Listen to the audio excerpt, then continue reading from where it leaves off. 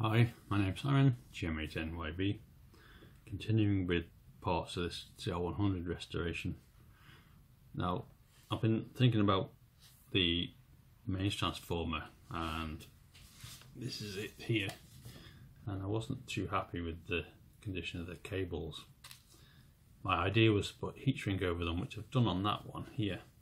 This is one of the low voltage windings, so it's enamelled copper wire, it's quite stiff.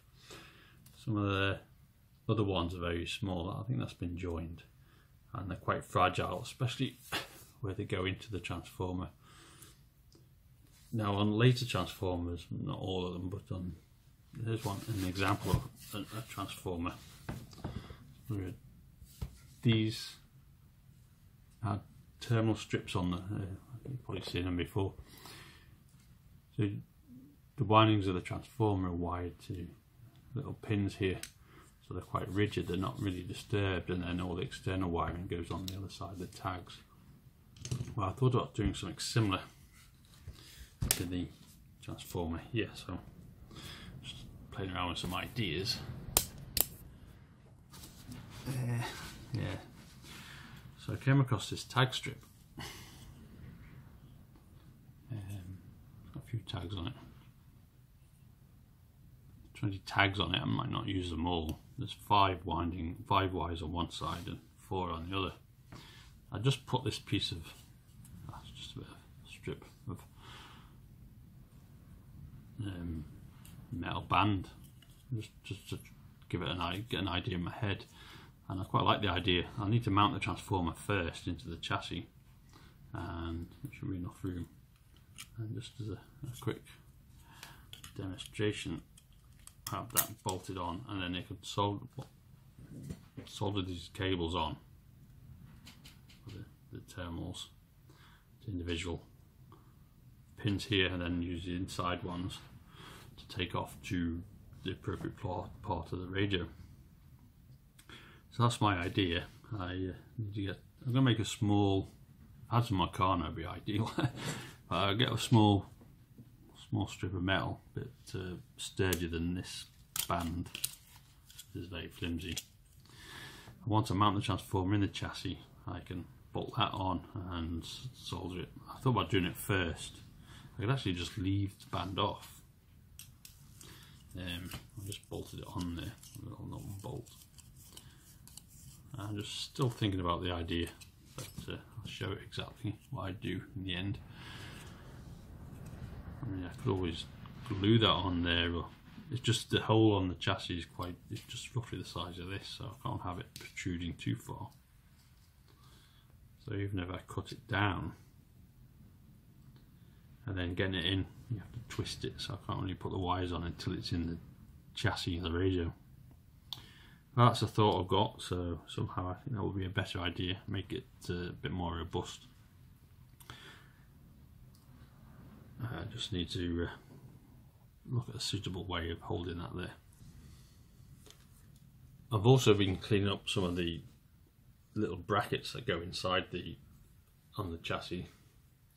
Just little bits and pieces. There's quite a lot of little bits and pieces really.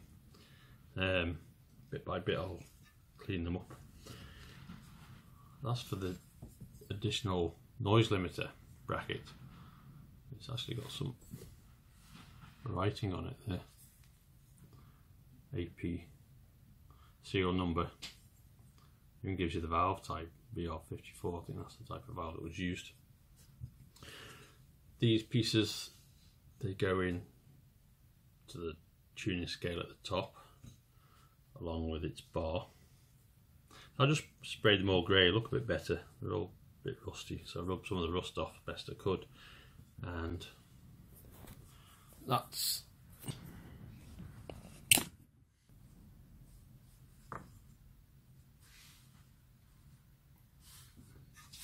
this is the box that covers one of the little boards close to the coil pack. As the rest are just little brackets here. I made a picture and I know where they all go. I did have writing on them in pen, and I took a picture so I know which bracket goes away.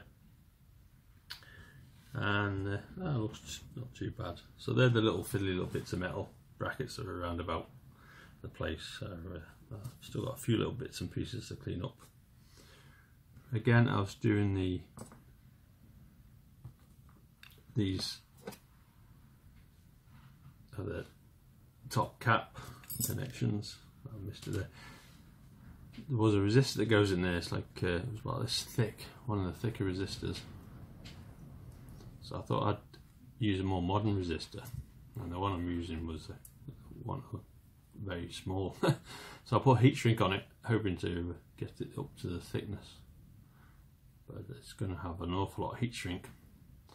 So I've decided to get 2 watt resistors. I know it's a bit overkill having 2 watt resistors, but I think they'll be, the size will be correct, even if I put heat shrink on it, and then I can connect them up there. So this is the new 214 cable. This is some of the old cable that came off here. It's all starting to flake up. That's one of them there. Nice point on this is the very end. So I get that close to the lens. In focus. Maybe. There's a piece of copper wire twisted around here a few times and then terminated on the end. It's like a little stiffener, a little spring strain relief made with copper wire. So I might do that, not necessarily on this one, but on some of the other ones. I shall have a go. Okay, that's it for now. And just lots of little fiddly bits to continue with, and that's it for this video. Thank you.